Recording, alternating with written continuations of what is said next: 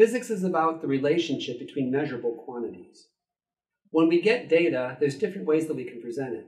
A typical thing to do is to make a data table. But the truth is that most human beings can't run their fingers down a set of data, look at the numbers, and understand what's going on. Instead, we like more visual methods of seeing relationships between quantities, and that means graphing. About half the labs that you're going to do will involve graphing of different quantities. And lucky for you, we have available a free program called LoggerPro that you're able to download and install on your computer so that you can graph one quantity against another. So of course, the first step is just to understand the nature of this software program and how to use it. So in this first lab, you're going to collect some data for a swinging pendulum and then graph it in order to understand the different abilities and techniques that you can use within LoggerPro. Some common features of LoggerPro. The first step is to open the program. LoggerPro will come up with the data table on the left and a graphing space on the right. For the graphing data activity, you will be collecting data for a swinging pendulum. In this case, I'm going to graph data of a ball rolling down a ramp.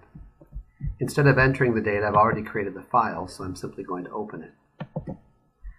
The default as you plot the data points is to have red open circles. We want to make some changes to the labels for the column as well as the symbols. In order to change a column, double-click on the title. I'm going to call the x-axis time. The short name is going to be t. The unit is going to be second. As soon as I make the changes, the data table label has changed as well as the x-axis. I'll do the same thing for the y-axis. In this case, on the y-axis, I am plotting distance. The short name is small d, and the unit is centimeters. Before closing the program, I want to go to Options because the Y column is going to determine the symbols. The default is an empty circle. Something filled is better so it's easier to see. Also, the default color is red. By going to a darker color, if you print out in black and white, it's going to be easier to see the points. I now choose Done. If I click on the graph, I can make the gray disappear. Notice that the data points are all collected to the left-hand side of the graph. We want to make it fill up the graphing space and also give the graph a title. I double-click on the graph, and under Graphing Options, I include a title, Rolling Ball Down a Ramp. All graphs should have a title. I'm going to go to Axis Options, and on the x-axis, I see that the scaling is auto-scale larger. Because the largest data point is 110, and I'd like to see it on the graph, I'm going to change it to manual scaling and make it 110. On the x-axis, I'm going to auto-scale from 0 and then choose Done. And because and there we go. Now notice that this is not a straight line. Therefore, I want to change the axes in order to find the relationship between distance and time. I go to Data and choose New Calculated Column. The column is going to be called Time Squared.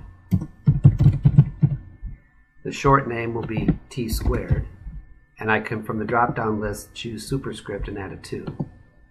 And the units are going to be second squared, and I do the same thing. The expression is going to be time multiplied by time. So enter time, asterisk, and time again. You can also use caret 2. You see that in the data table there's a new column. If I'd like to see all three data columns at the same time, I can expand the data table and then slide it over to the left. I'm then going to adjust the graph so that they're not overlapping.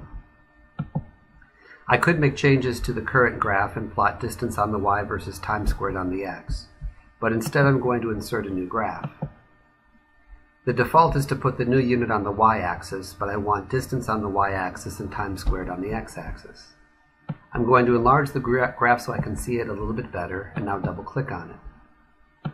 For the graph options, I want to give it a title, Distance versus Time Squared.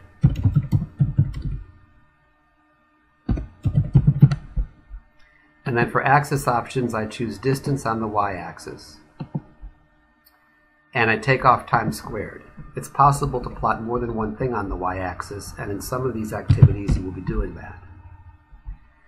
On the x-axis, I want to plot time squared and auto-scale from 0. I now choose Done. And I can see that the relationship is a straight line. I can find the slope of the straight line by highlighting all the data on the graph. I then choose the R equals button at the top. In Windows systems, it's labeled as R equals. In Mac systems, they don't give any labels to it, it's just the picture. I choose the button, and then I click on the gray to make it disappear. I now have a straight line that has a slope of almost 180 centimeters per second squared, which is the constant acceleration as the ball rolls down the graph. I have shown you how you can create data tables, adjust labels for axes, and then also adjust a graph, giving it a title and also changing the different parameters, how to create a new graph and define the slope. These are the different things we ask you to do for this first activity on graphing data. If you need any more help with Logger Pro, most things are intuitive, but you can always click on the Help button, and just about anything you need to do is listed there with step-by-step instructions.